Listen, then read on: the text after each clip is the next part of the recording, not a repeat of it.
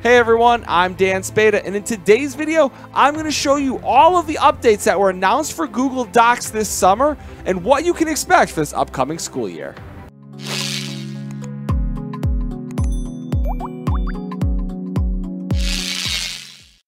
Just this past month, Google announced that going forward, when you create links to shared Microsoft Office files that you have in your Drive, they'll open directly in Docs, Sheets, or Slides. So if you have a Microsoft Office document, once you upload it into your Google Drive, when you share that with somebody, it will automatically open in Google Docs. This is an update that will be available to everybody and should already have started. If it hasn't, it should be available in your district very soon. An update that I am very excited about is you can now create and import documents that contain images above or behind text in Google Docs. Previously, when you tried to do this, the formatting would get a little bit funky, but you can now position an image that's either in front or behind text. I know in the past when I tried to import something from Microsoft Word into Google Docs, the formatting would get all messed up and it'd be very hard to work with that, and you just couldn't really get the text on top of an image without having to go into Draw and other different things. But now you'll be able to do it very easily. As you see, there will be a new option under text wrapping. You'll see it says behind text. So you can put the image right behind the text, and it creates that really nice look that will give you professional headers, or you could put, like pictures throughout with text over them. Just a lot of different options, and it's just a really big step, I think, in terms of Google Docs, allowing people to create work that looks really professional. At the end of the last school year, Google announced a really big update regarding something they call Smart Canvas.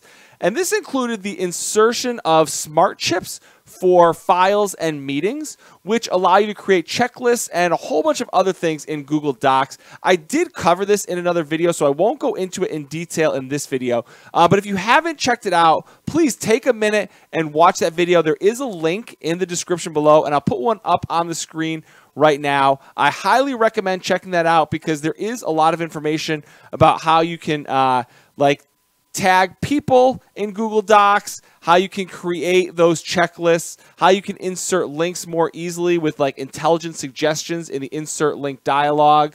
There's also more table templates in Docs.